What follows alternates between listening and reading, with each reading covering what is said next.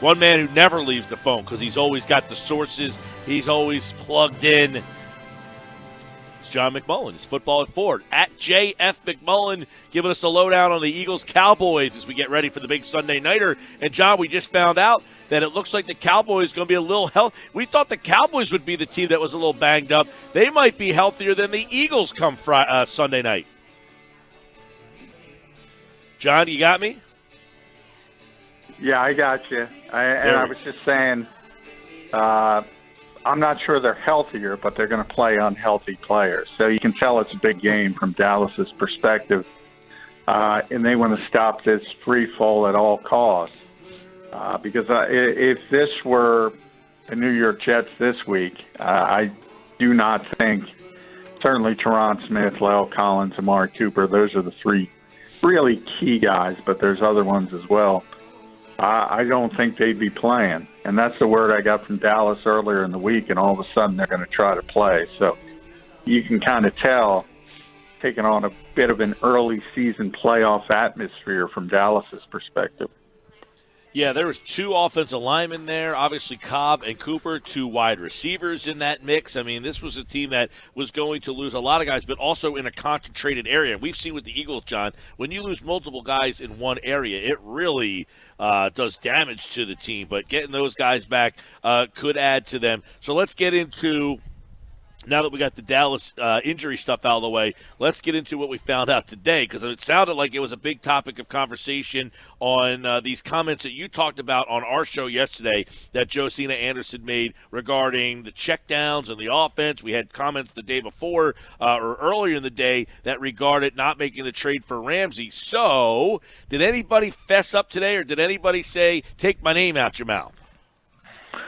Yeah, both receivers essentially said, Nelson Aguilar very adamantly said that's not the way he does business. He's not involved. Alshon Jeffrey also denied, and anyone who's ever spoken to Alshon knows he's really soft-spoken. So he doesn't do it in that type of fashion, and kind of hemmed and hawed for a little bit before saying nah if he was the person who spoke to Josina. So I can just tell you what I said from the comments. It doesn't seem like an offensive player. It really doesn't. That's not. And as I said, people want to jump to conclusions because of history.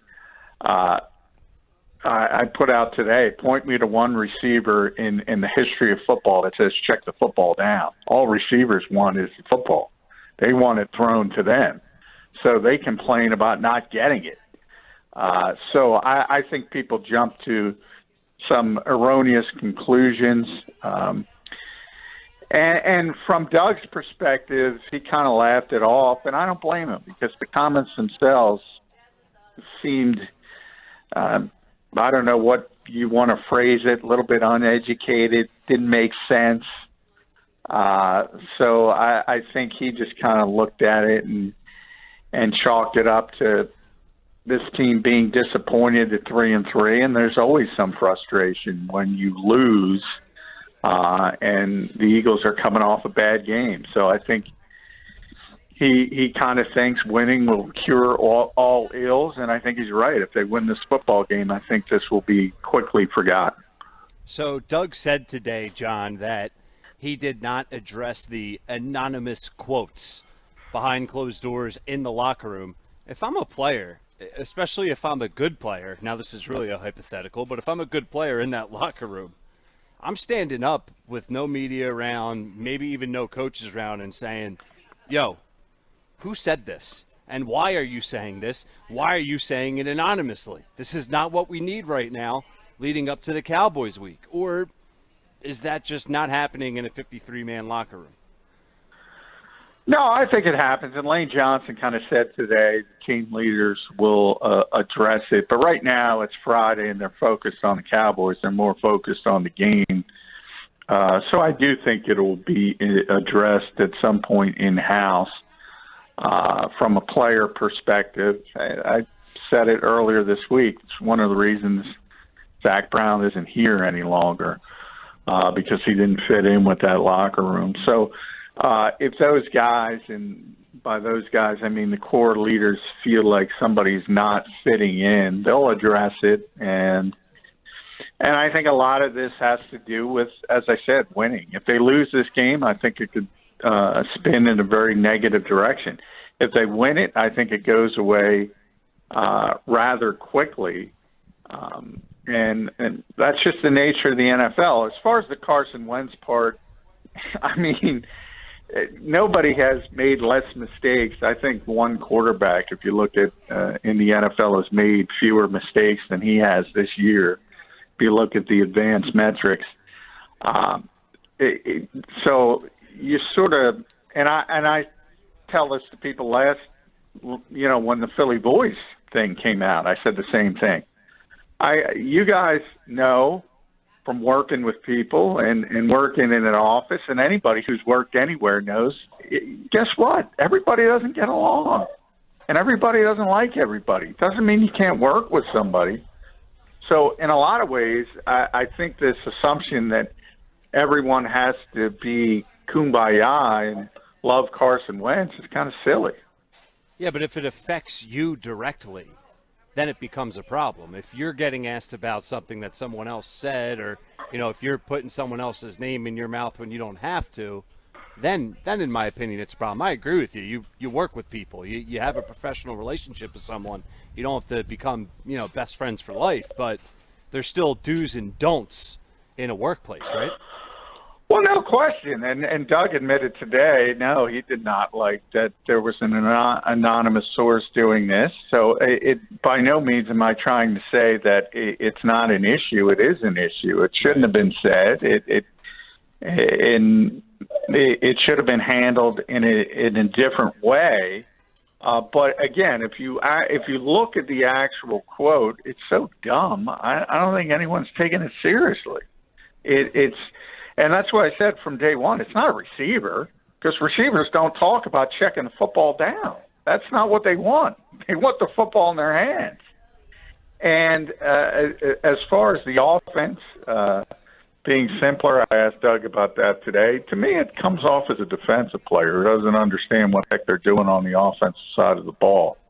And there's a defensive player, by the way, that left the building this week. So if you want to read those tea leaves, feel free.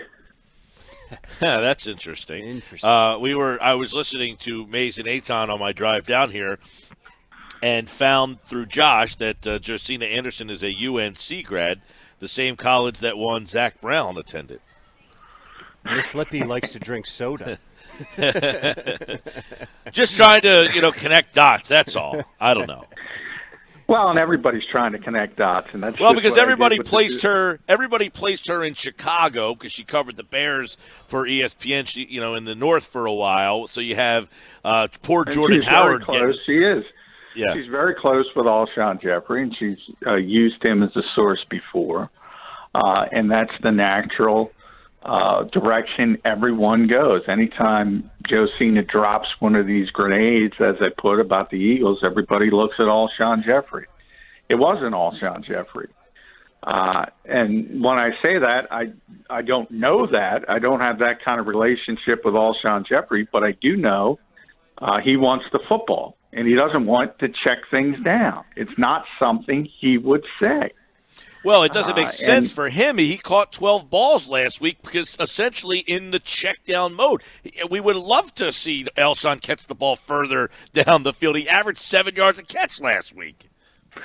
Yeah, well, they thought they had something on that bubble screen. And by the way, he's been very successful with that, especially in short yardage and goal line situations. I think people forget. And he was successful with it against the Vikings right up until he wasn't, and that's when the Vikings kind of figured it out because they ran it too much. So I think that has more to do with Doug going to the well a little bit too often. But it wasn't him. It wasn't Nelson Aguilar. And like I said, there's a defensive player who's left the building, and if you want to put two and two together, feel free. All right, at JF McMullen, John McMullen with us here. So if that's the case, and, okay, you look at this moving forward here, did it seem that was kind of in the locker room overtaking everything? Like guys are just like, guys, I just want to talk about the game, or was this a noticeable distraction today? It was a distraction today, but everybody knew it was coming. I mean, it was very professional. It wasn't one of those things where it was a situation where everybody got surly. I think Doug handled it more with a comedic flair than anything else. And Lane Johnson talked about it. Zach Ertz talked about it. Alshon, in his way, talked about it. Nelson Aguilar, as I said, was very emphatic. So they all knew it was coming, and they were all prepared. And there's guys, I mean, like Lane Johnson and Zach Ertz are just pros. I mean, they answer every question every week, good, bad, ugly. There's certain guys that do that. There's certain guys that don't. But those guys and leaders of the team, Malcolm Jenkins is in that category as well. They answer everything. They answer everything you ask, and they're used to this kind of stuff. John, so on the flip side of the locker rooms, you know, all week we were talking about the Doug Peterson guarantee, in air quotes, and nothing really came of it. But now today I saw that the Cowboys defensive end DeMarcus Lawrence said this regarding Doug's promise of a victory, and I quote, "He's got to come here. Tell him, come on, we ready. Can he play the game? He might want to shut his butt up and stay on the sideline. He can't play the game for those guys." Yeah, I mean, well, this is what Zach Brown got in trouble for. And I do think it was a little ironic that they cut him this week, and Doug goes and does the same thing. You knew it was going to, the Cowboys were going to use it. I mean, and Doug should have known better. If that's his, maybe he doesn't care. I mean, maybe he is trying to get his locker room fired up. I do think as a whole, I mean, that kind of stuff is a little bit overrated by fans and even certain media members. I mean, if you need, and Zach Ertz said this today, if you need extra motivation to get up for a division game for first place, you need to be in another line of work. I mean, there's no added motivation. There shouldn't be any needed motivation.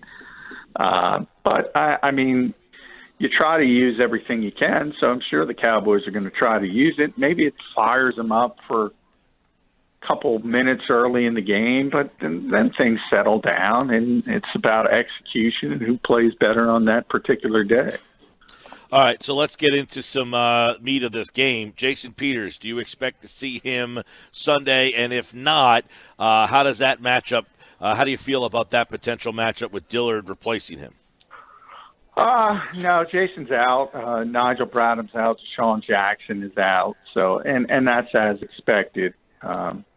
Those guys just weren't going to be able to go. So Andre Dillard's going to get his first NFL start. The positive to that, had a very difficult time against two very good players against the Vikings in Everson Griffin and Donnell Hunter.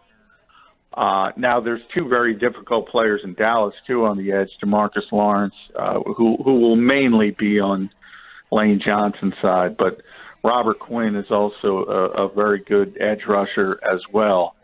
And I imagine they'll try to take advantage and put Lawrence on the other side on occasion as well. So it's very difficult, but the difference is he's preparing. He's gotten all the first-team reps. He knew he was starting this week. And I do think that's a significant difference. So I think it'll be a little bit better, but it's going to be difficult for him. It's tough. It's a tough 2 weeks as far as edge players go, and probably a bad time for Jason Peters to get hurt again, but it is what it is, and you drafted a first-round guy. He's got to get in there, and he's got to perform. John, Jackson, Bradham, Darby, all out, it looks like, this week. Let's look at the Bradham injury more so, because it seems that one is where they have the biggest drop-off. Yeah, well, real quick, Darby's questionable, so he still may play. I think that's going to be a game-day decision, and they'll see how his hamstring is and how he responds. But he's limited. He's been limited all week. Jalen Mills is at corner, isn't on the roster yet, but he'll be activated by Friday or Saturday. He expects to start, so he's not only going to play, he's going to start. But Nigel, I mean, that ankle was pretty clear earlier in the week. He wasn't going to be able to go. So that's a concern because this team is the offense is based on the running game, and it's going to be better if Smith and Collins are out there, and it looks like they're going to be able to play. So Ezekiel Elliott's tough, and I don't know if you want Nate Gary and Camus Grugier-Hill as two undersized linebackers. This is probably not the week you want them in there. And T.J. Edwards might have a big role in this game. Undrafted rookie, more of a natural linebacker, 240 pounds. And he's the guy who essentially is going to replace Zach Brown as that run stuffer. And just like Andre Dillard, another rookie thrown into the deep end of the pool. Yeah, John, and then also you mentioned Darby, questionable, and Mills. Is Mills, do you think, a definitive play now on Sunday? Yeah, he's definitive. He is going to play, and he said today in the locker room he's going to start. So I think the bigger issue with him is how much does he play, because he hasn't played in the calendar year.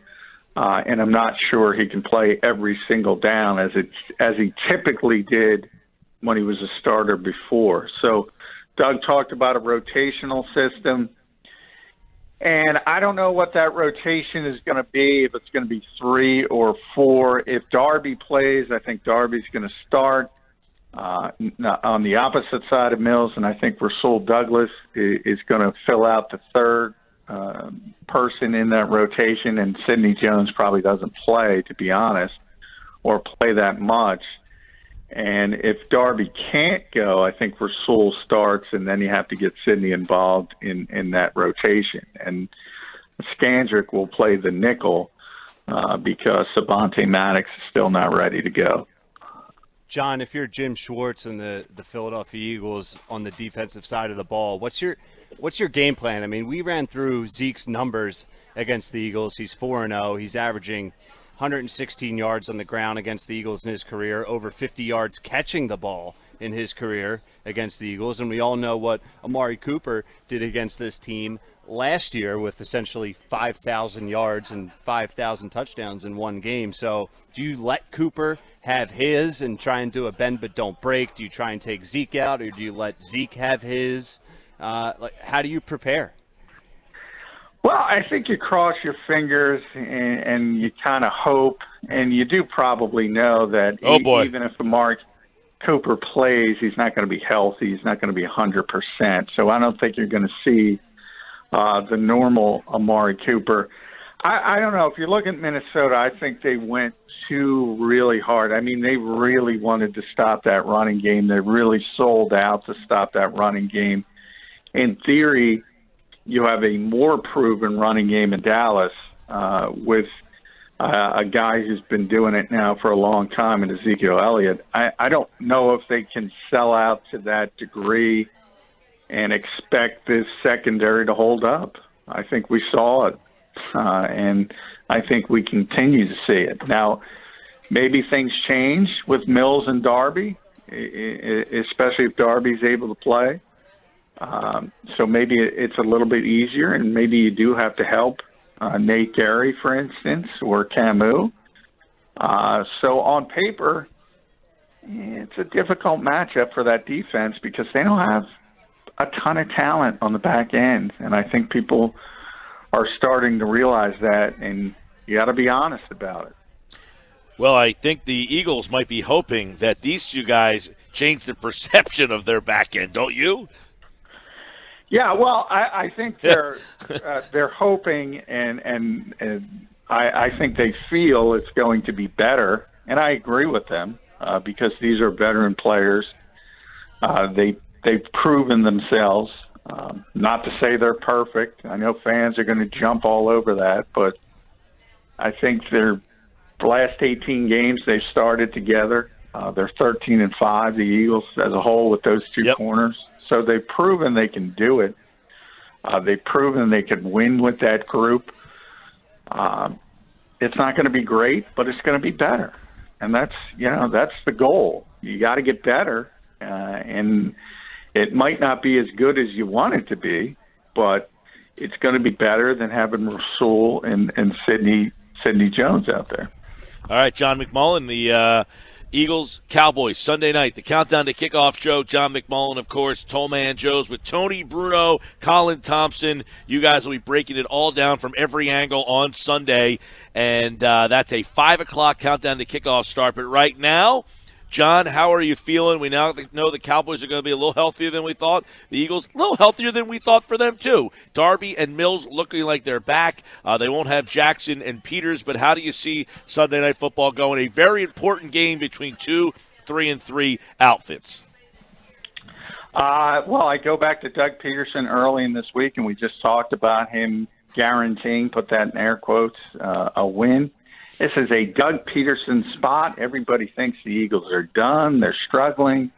The locker room is fractured. Nobody expects anything. They're going on the road again. They're going to win this football game 26-21.